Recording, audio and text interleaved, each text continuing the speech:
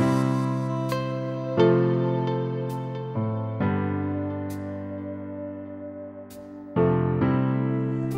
hello and welcome to what we're calling Westgate at Home. No matter where you're watching from, we are so happy that you've chosen to join us for the next 40 minutes.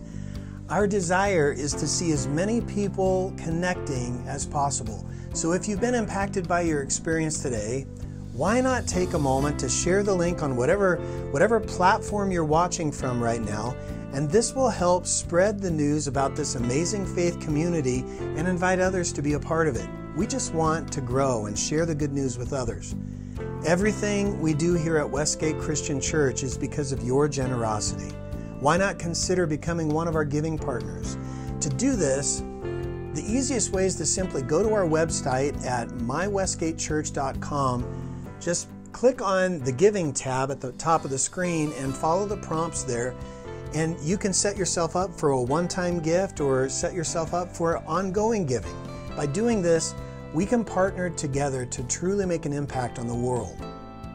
Today, I want to encourage you to do two things: connect with God and connect with others. I mean, why not spend some time getting to know a God who loves you, who listens to you, and who wants to lead you in your life? And then connect to others. We need each other. I mean, we need to be supportive and encouraging to one another.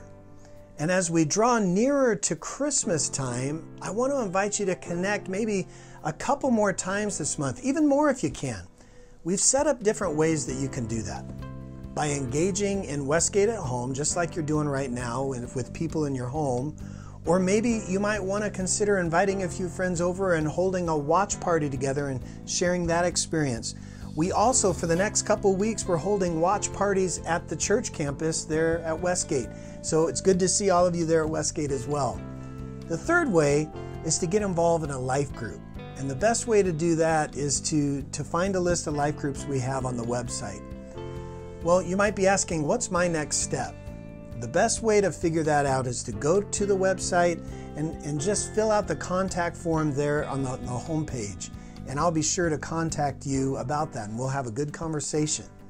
So, with that being said, the moment you've been waiting for is here. Our experience is about to begin, and it all starts right now.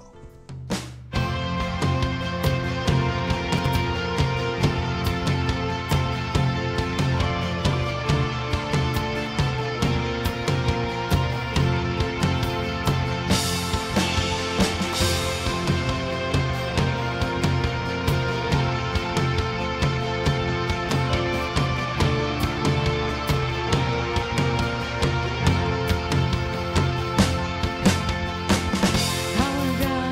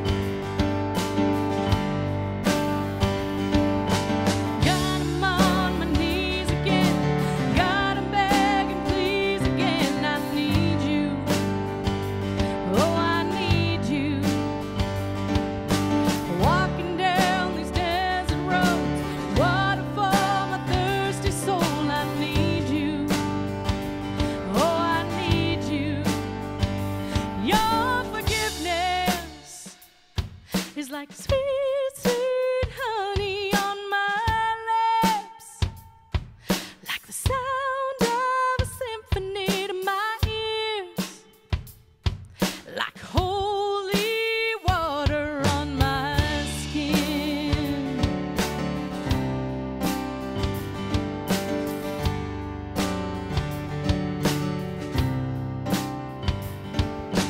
Dead man walking, slave to sin. I want to know about being born again. I need you. Oh God, I need you. So take me to the riverside. Take me under baptize. I need you. Oh God, I need you. Yeah. Your forgiveness is like sweet, sweet honey on my lips, like the sound of a symphony to my ears. Yes, like holy water on my skin, on my skin.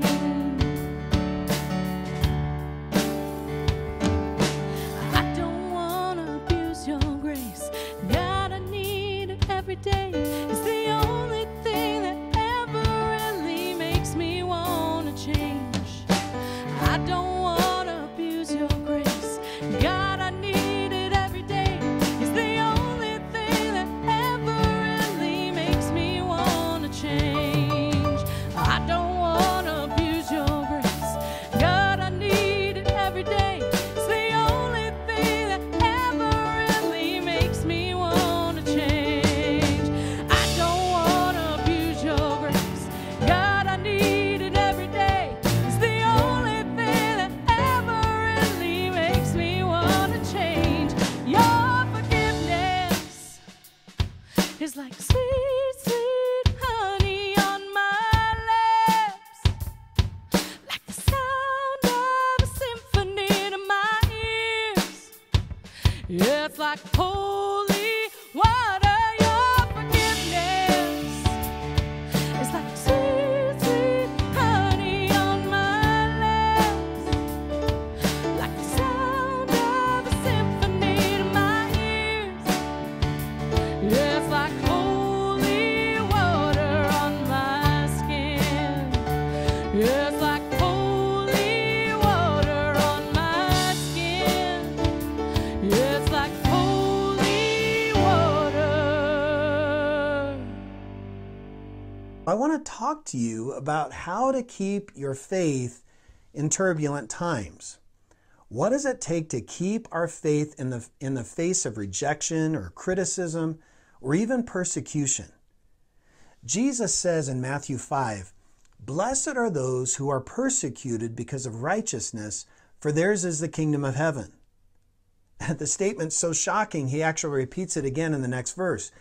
"Blessed are you when people insult you, persecute you, and falsely say all kinds of evil against you because of me." He's saying, blessed are those who can handle rejection.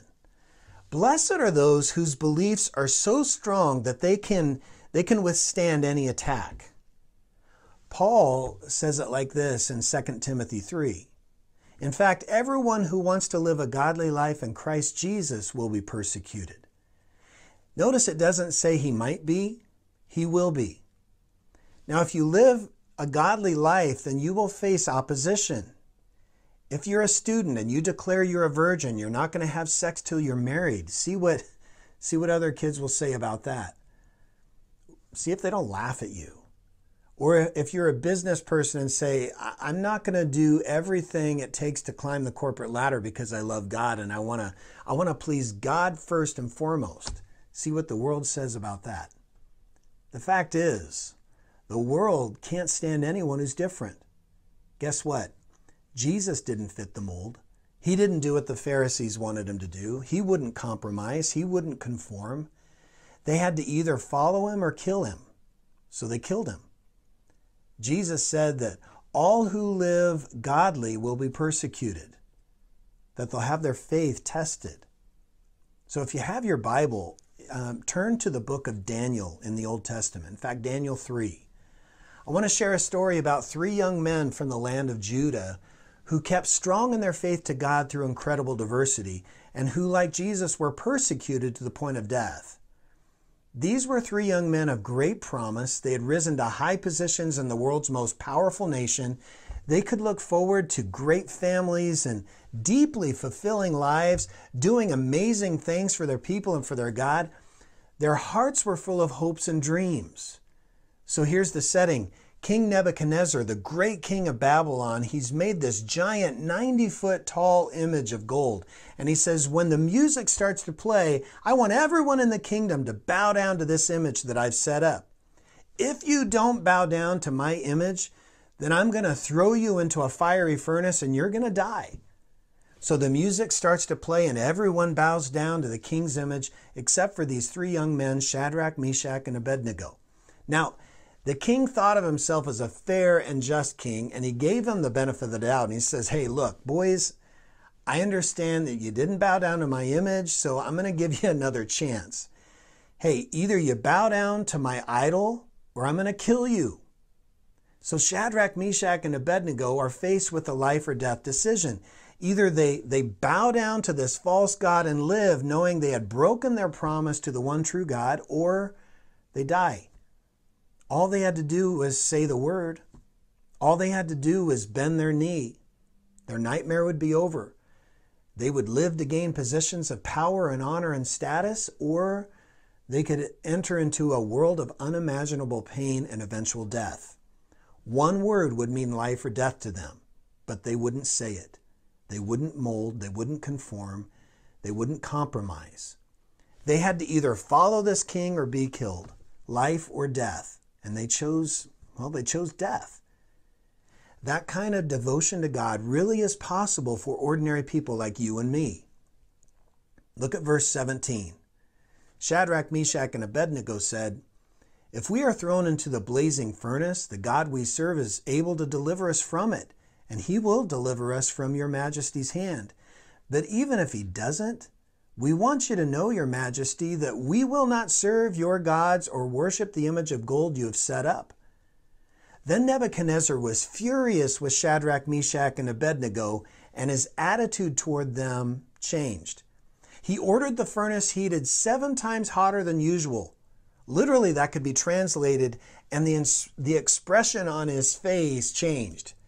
You see, when they were first brought down to the king for not bowing down to the idol, Nebuchadnezzar was mad.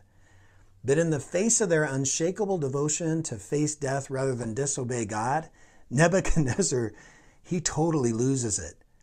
His attitude toward them changed. The scripture says he ordered that the furnace be heated 7 times hotter than usual. Now, that number 7 was often used in the ancient world as a metaphorical way of saying a lot. For instance, in the book of Proverbs, it says, though a righteous man falls 7 times, he rises again. Or, a fool thinks he is wiser than 7 men who answer with discretion. Basically, Nebuchadnezzar is saying, I want you to crank the furnace up as hot as you can. Now, I want you to think right now of what these 3 guys are facing.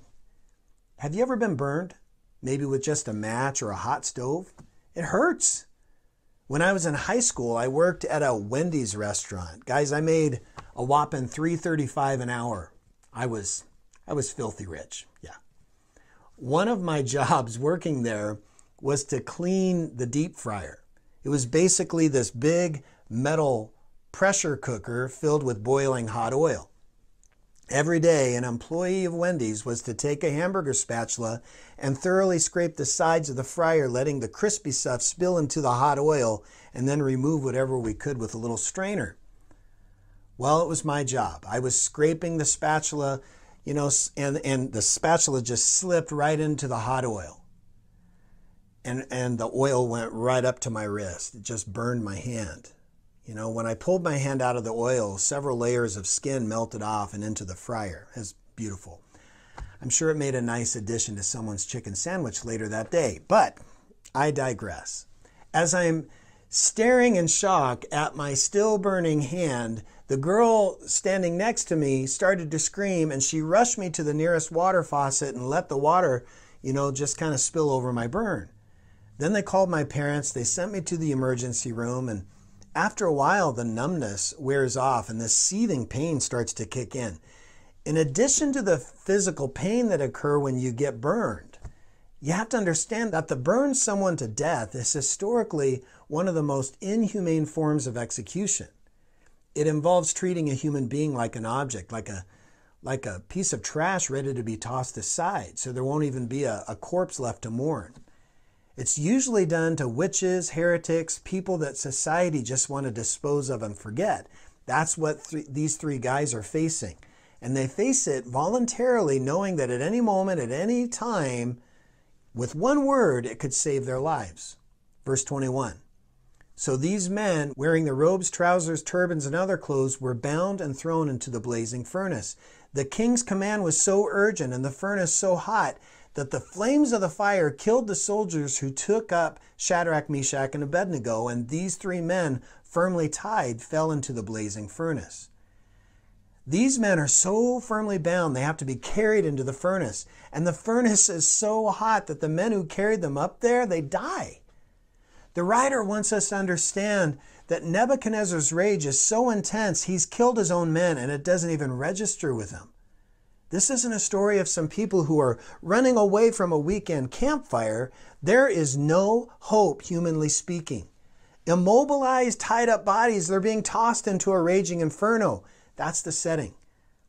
Now I want to stop for a moment and ask you to try as best you can to imagine the experiences of these three young men on what seem to be their last moments of life. These guys have been faithful to the very end.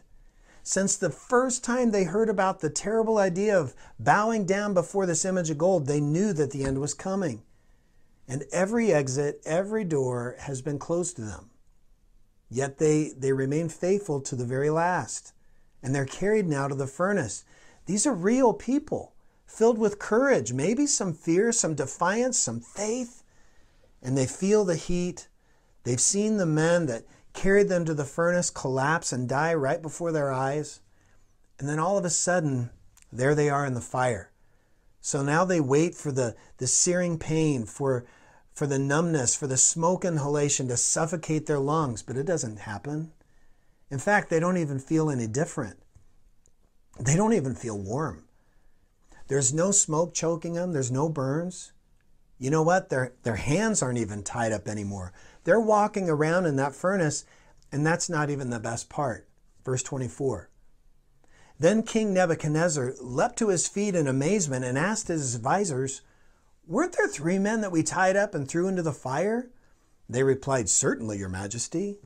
He said, "Look, I see four men walking around in the fire, unbound and unharmed, and the fourth looks like a son of the gods." So there's a fourth member of the furnace club. Apparently he's unharmed. Apparently he's the one who delivered the other three, and he has this little meeting right there in the furnace. Who was this fourth man who came out of nowhere, seemingly cheating death, and looks in appearance like the son of the gods? Well, the text doesn't say, but I'm going to give it an educated, wild guess and say it was Jesus. Why? Because it sounds like something he would do. And they're walking around together in the furnace. Apparently, those guys, they spent a little bit of time together down there. And they had the world's greatest life group meeting right there in the furnace. I wonder what they said to one another. You know, I wonder what that fourth man said. I wonder if he said to the other three, "You know what, guys? God is so proud of you. He's so proud of your faithfulness. He is so pleased with your endurance." I wonder if he told them that because of their act of faithfulness, their names would be remembered for centuries to come. See, we still remember their crazy names today, right? I wonder what they said to that fourth man. I bet they poured out adoration and wonder and thanksgiving and worship like they never had in their lives. It's a funny thing. They came into that situation thinking they had to withhold worship from a false god, and they end up worshiping like they never had in their lives. Worship is like that. And the furnace, which which looked like the end of their lives, it turns out to be the greatest thing they've ever experienced. The furnace turns out to be the place where they actually meet God. Here's the whole point of the story. Sometimes God delivers people from the furnace, but sometimes God delivers people in the furnace. Let me say that again. Sometimes God delivers people from the furnace, and sometimes He delivers people in the furnace. Jesus said to them what He says to people still. I'll meet you in the furnace. The place where full devotion can lead you, that looks scary. The place that looks dangerous and painful. Even if it looks like it could be the end of your life, it turns out to be where Jesus is. It turns out to be the safest place of your life. It turns out to be the adventure of your life. And Jesus says to people still, I'll meet you in the furnace. You follow me. It's going to look dark. It's going to look scary. It's going to look dangerous. But keep following me. I'll meet you in the furnace. He says it still. He's saying it to some of you right now. Verse 26. Nebuchadnezzar then approached the opening of the blazing furnace and shouted, Shadrach, Meshach, Abednego, servants of the Most High God, come out, come here. So Shadrach, Meshach, and Abednego came out of the fire. And the satraps, prefects, governors, and royal advisors crowded around them. They saw that the fire had not burned their bodies, nor was a hair on their heads singed.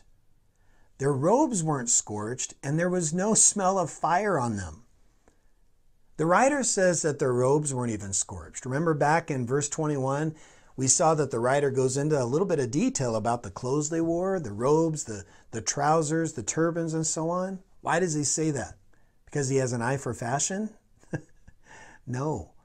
The writer wants us to understand the extent of this miracle God's performed.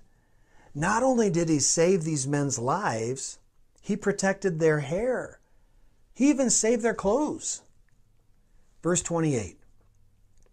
Then Nebuchadnezzar said, Praise be to the God of Shadrach, Meshach, and Abednego, who has sent his angel and rescued his servants.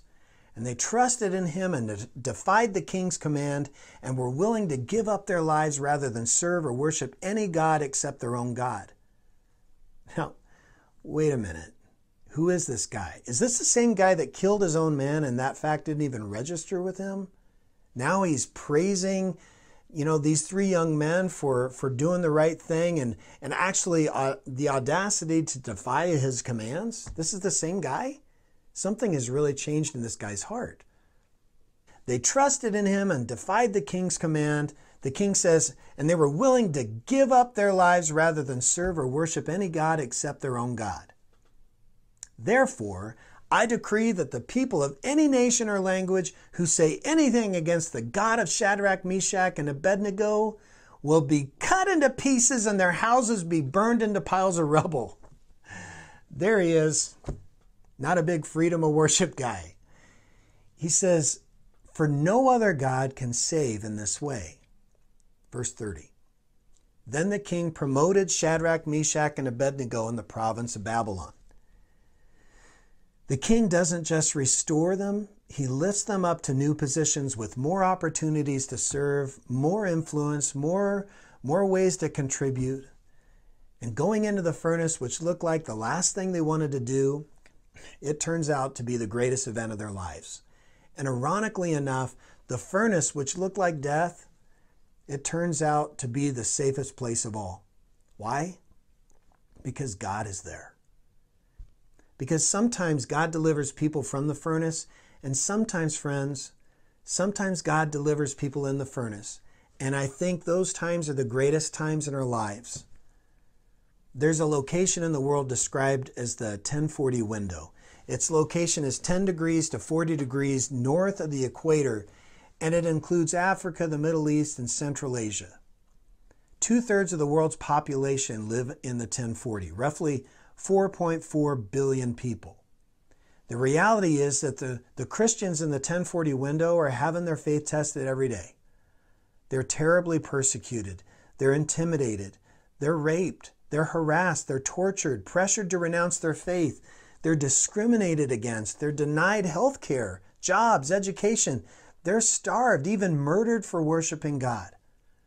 More Christians were killed for their faith in the 20th century than all the other centuries previous combined. And yet through all of this persecution, the churches in the 1040 window are flourishing. They're growing 300 to 400% faster and larger than any church in the United States. Why is that? Because God's in the furnace. And I mention this because I think there's a great danger for us as Christians living in this nation of ours. It's a comfortable place to live, I admit. The United States is a great nation. But the danger for us is that the primary goal of our lives isn't about being persecuted to the point of death. The danger for us is that the primary focus for our lives becomes avoiding the furnace. It's when I pray, God, deliver me from pain. Deliver me from discomfort or suffering or inconvenience. Make my life smooth and easy and comfortable and pleasant. God, would you remove obstacles from my life? See, we avoid even low-level flames. Even Paul did that. In his second letter to the Corinthian church, Paul says, therefore, in order to keep me from becoming conceited, I was given a thorn in my flesh, a messenger of Satan to torment me. 3 times I pleaded with the Lord to take it away from me, but he said to me, my grace is sufficient for you, for my power is made perfect in weakness. See, God says to Paul, hey, I'll meet you in the furnace. And if you know anything about Paul and his life, you know that he was in the furnace a lot. Why? Because God was there. I want to ask you to consider to do something that could be quite dangerous today. No one can force you or manipulate you to do this. Okay? But I want to ask you to consider this.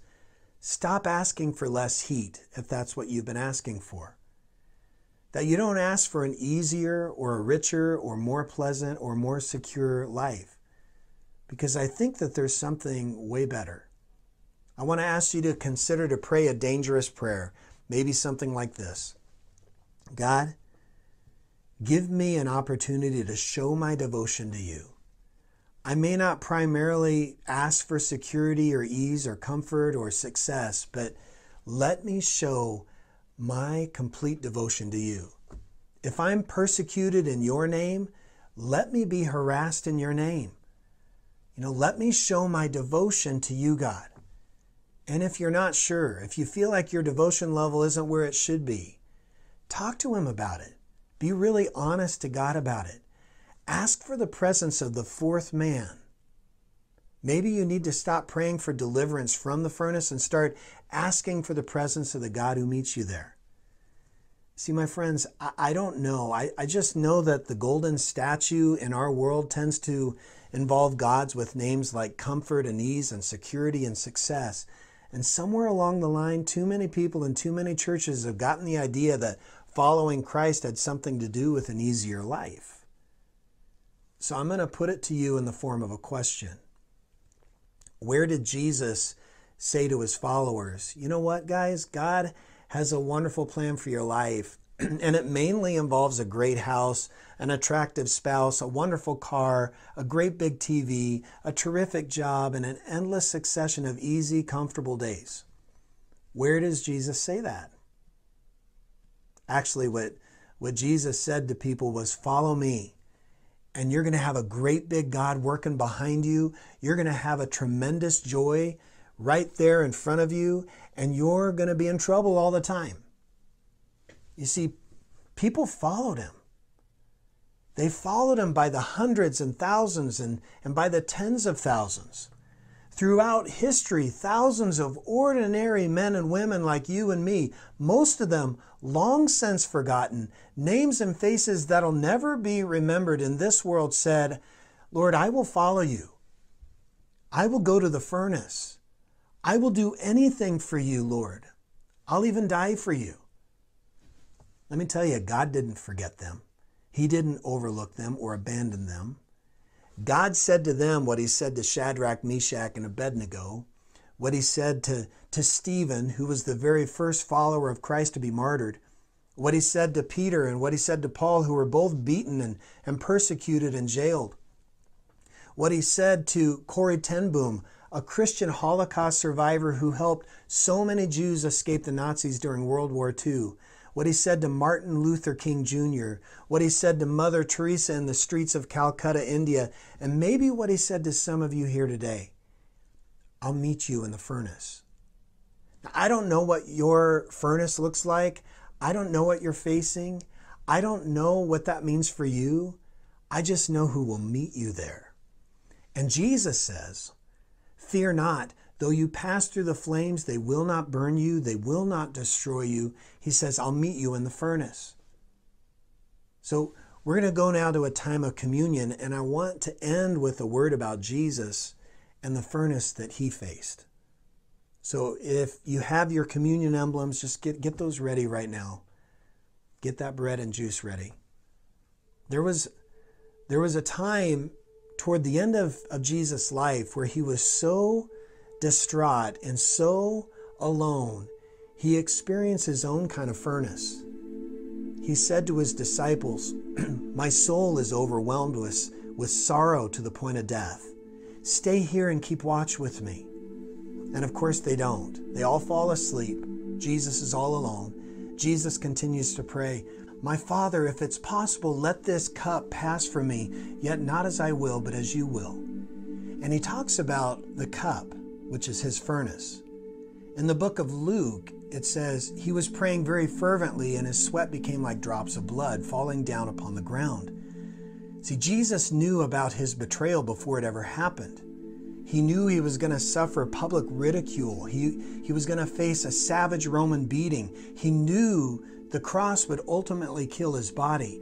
He knew he was going to die. But as awful as those things were for Jesus to experience, as much as he would rather those things not happen, the cup he wanted to have pass was something different than public ridicule and physical pain or even death.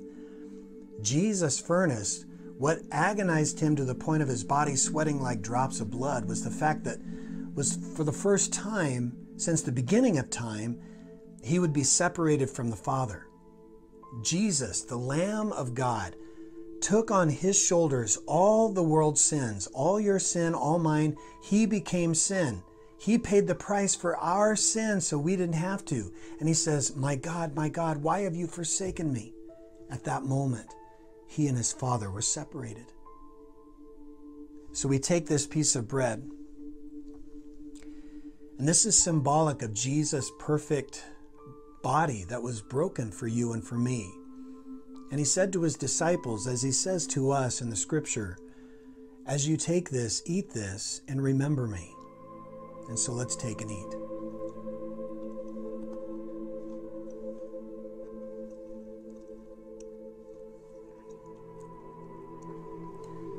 This cup of juice is symbolic of the blood of Christ. And Jesus talked to his disciples and said, this is the blood of the covenant which is poured out for you. As you drink this, remember me. Let's drink.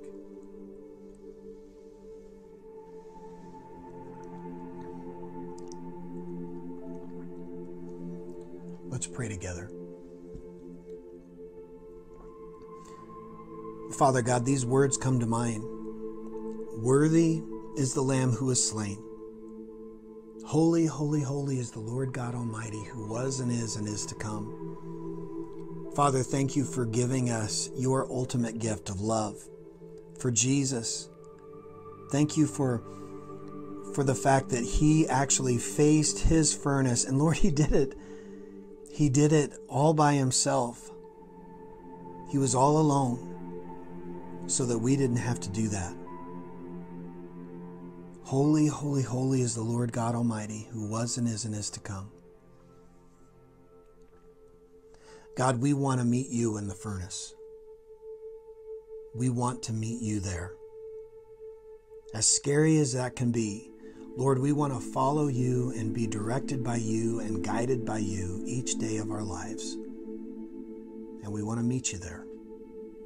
And we thank you for this time. It's in Jesus' name we pray. And everybody says together, amen.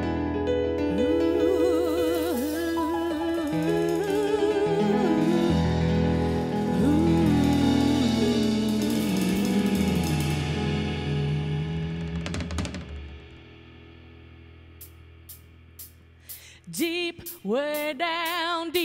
way down deep, down in my